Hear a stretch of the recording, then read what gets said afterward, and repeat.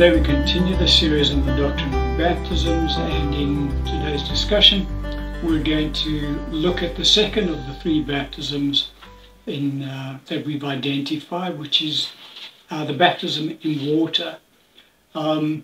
Just as an aside, there are obviously the three baptisms, baptism into Christ, baptism in water, and baptism in the Holy Spirit. All believers are baptized into Christ. They all experience the first baptism. The second and the third baptism, i.e. baptism into water and baptism in the Holy Spirit, are not in any kind of sequence.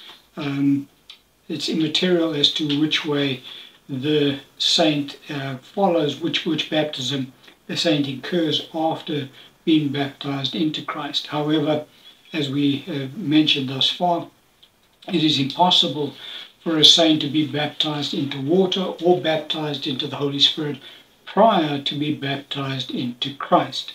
The initial baptism into Christ has to take place first. And so in today's discussion around the topic of water baptism, we want to look at specifically two false teachings that pertain to this particular doctrine, because these two false teachings obviously do hinder Christians in their walk with the Lord when they get exposed to them. And so the passage of Scripture that we'll open up today's discussion with is in Matthew's Gospel, Matthew 28, verse 19. The Scripture says, "Go therefore and make disciples of all the nations, baptizing them in the name of the Father and of the Son and of the Holy Spirit." So this is the instruction given to us by the Lord Jesus Christ himself. He has instructed his church to go into all of the world and to make disciples of all of the nations and to baptize them in the name of the Father, in the name of the Son, and the name of the Holy Spirit. And so one of the main reasons why the church baptizes in water is because it's an instruction given to us by the Lord Jesus Christ himself. Now, with regards to this particular baptism in water, not all in the church experiences baptism. Now, why is that? Well, there's two main reasons for it. One is that there's ignorance in the church. They're not taught about this particular doctrine, this instruction of the Lord, or they're taught incorrectly. The incorrect teaching would be that water baptism is not really that important, and therefore it's not necessary. Saints can ignore it. Obviously, saints can't ignore it because it's an instruction given to us by the Lord Jesus Christ himself. And as we go through this particular doctrine in the next number of teachings, we will see the importance of water baptism and why all saints should in fact be baptized in water.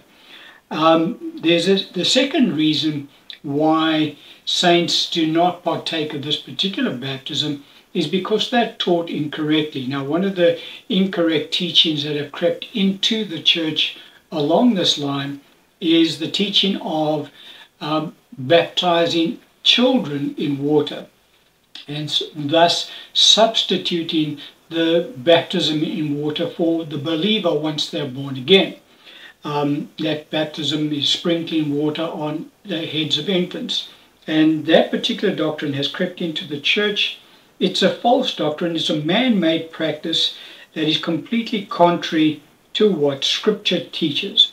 Now, this is not something that's new that's come into the church, because our Lord Jesus had exactly the same problem when he was on the earth. And we pick it up in Mark's Gospel, Mark chapter 7, verse 8 and 9.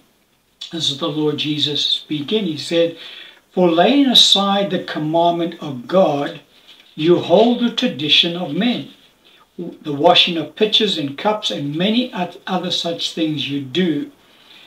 He said to them, "All too well you reject the commandment of God that you may keep your tradition."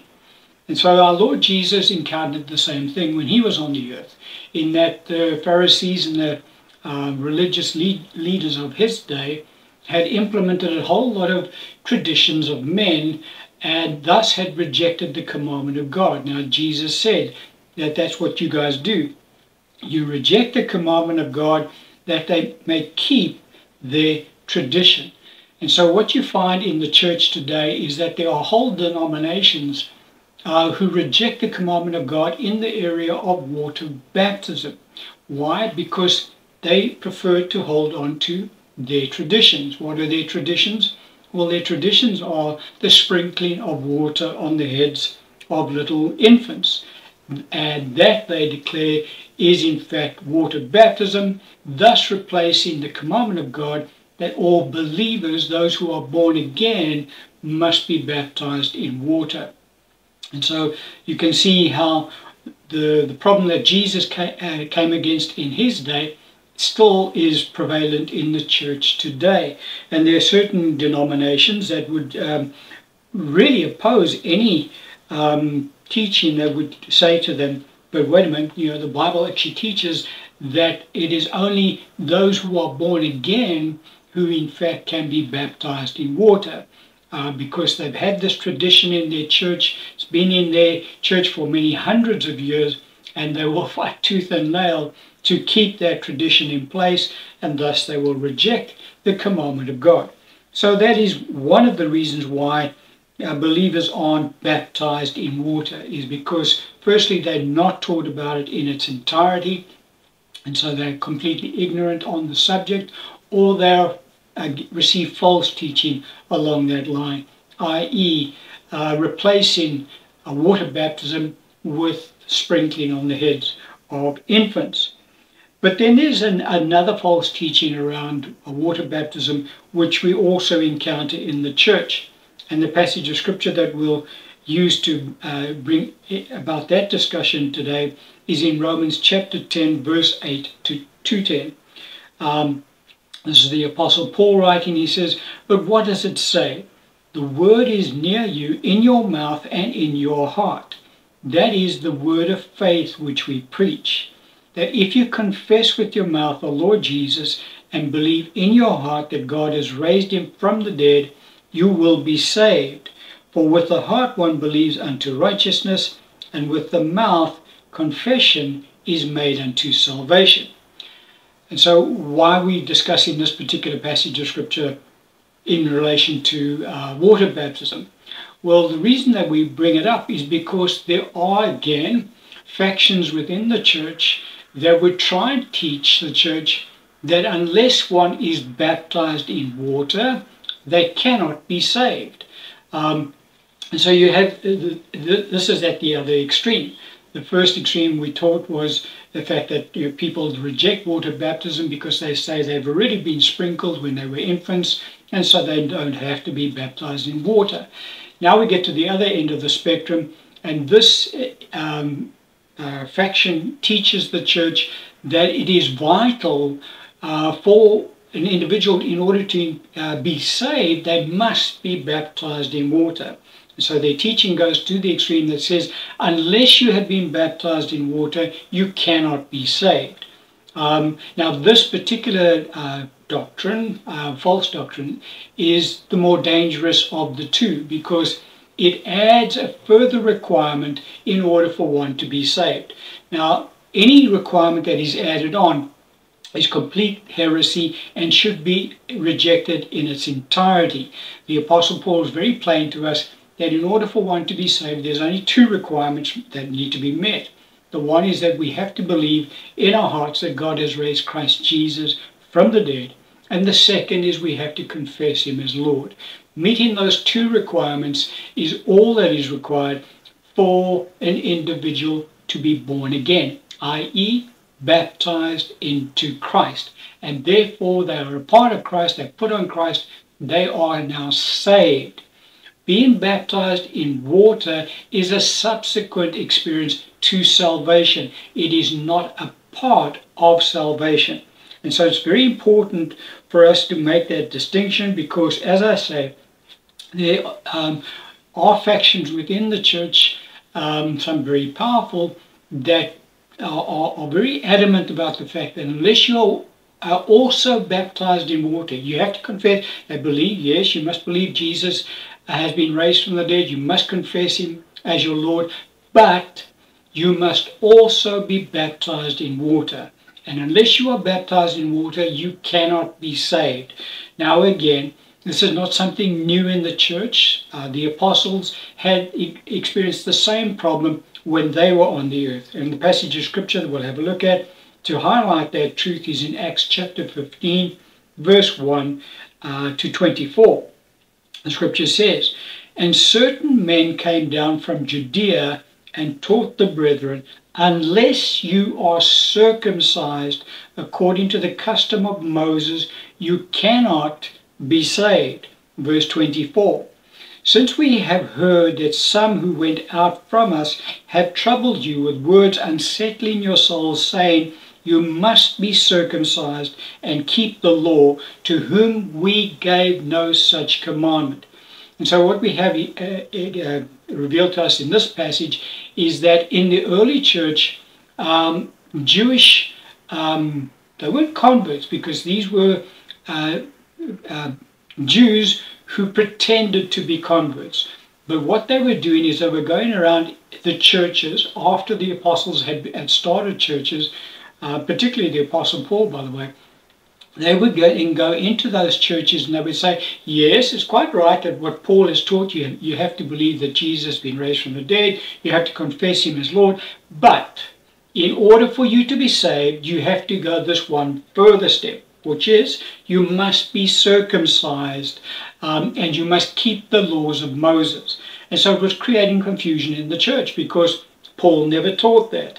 And so now you get these other Jews that are coming in and say, you need to follow these steps as well, otherwise you will not be saved. In other words, they were adding on a further requirement to salvation. The apostles got to hear about it, and they came together, they had this whole big conference, and they made the decision that it was in fact false doctrine that was being taught to the church. What the Jews were in fact teaching the Gentile believers is that they had to convert to Judaism in order to be saved, which was obviously not the gospel at all.